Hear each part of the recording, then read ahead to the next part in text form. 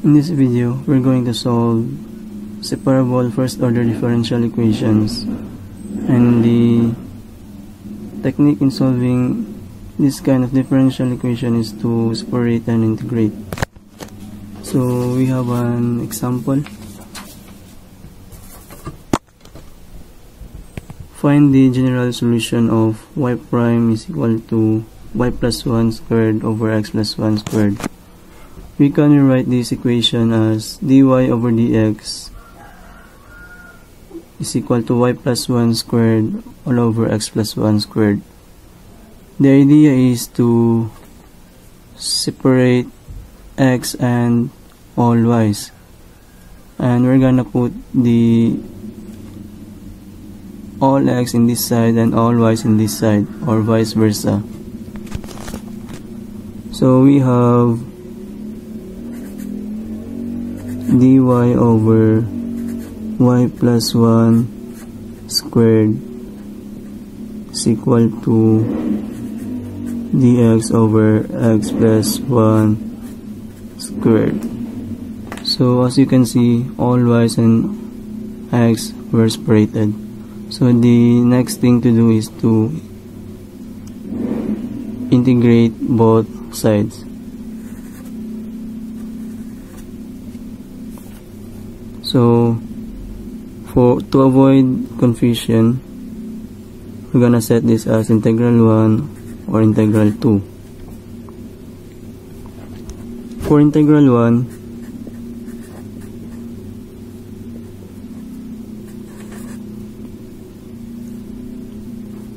which is integral of dy y plus 1 squared. So we let u y plus 1 and du is equal to dy. So we have du over u squared.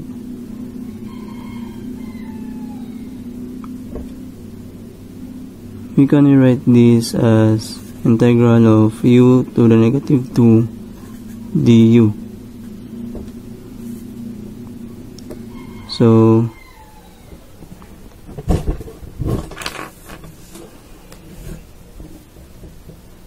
evaluating this integral, we have u to the negative 1 over negative 1 plus c, or we can rewrite as negative 1 over u plus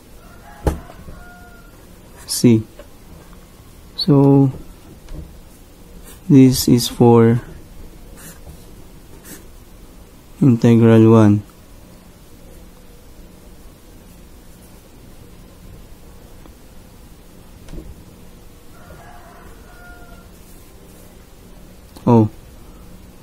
We're gonna return back to the original form of u in terms of y. So we have negative 1 y plus 1 plus c. So this will be our final answer for integral 1.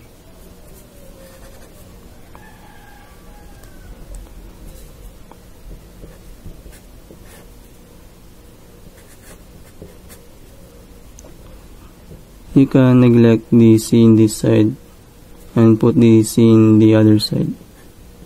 So for integral 2,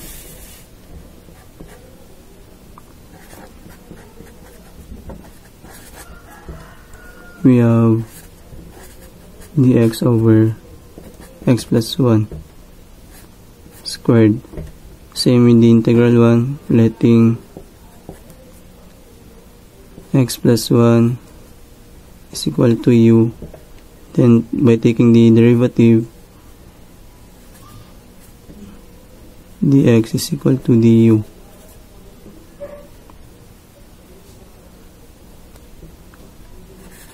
Then we have du over u squared. So we solve it previously, so we have negative 1 over u plus c, but our u is x plus 1, so we can, this one is x plus 1 plus c. So this is for integral 2.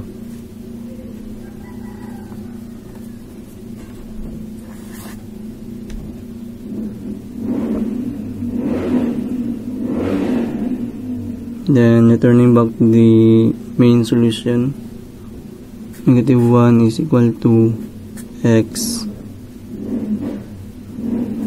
plus 1 plus c. So by doing some algebraic solution, we're gonna rewrite this equation in terms of x. So this will be cancelled, so we have y plus 1 is equal to y x plus 1 plus c.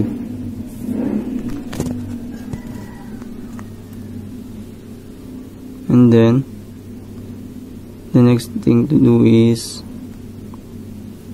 we're gonna write the final answer in terms of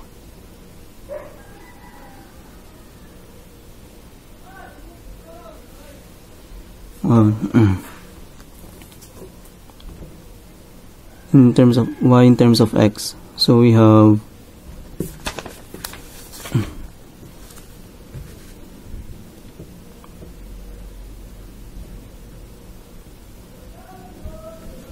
y plus 1 is equal to x plus 1 over 1 plus c over c times x plus 1.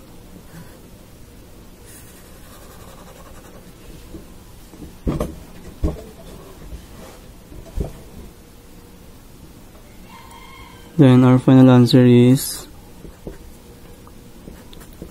x plus 1 all over 1 plus c x plus 1 minus 1. So this will be our final answer, which is the general solution.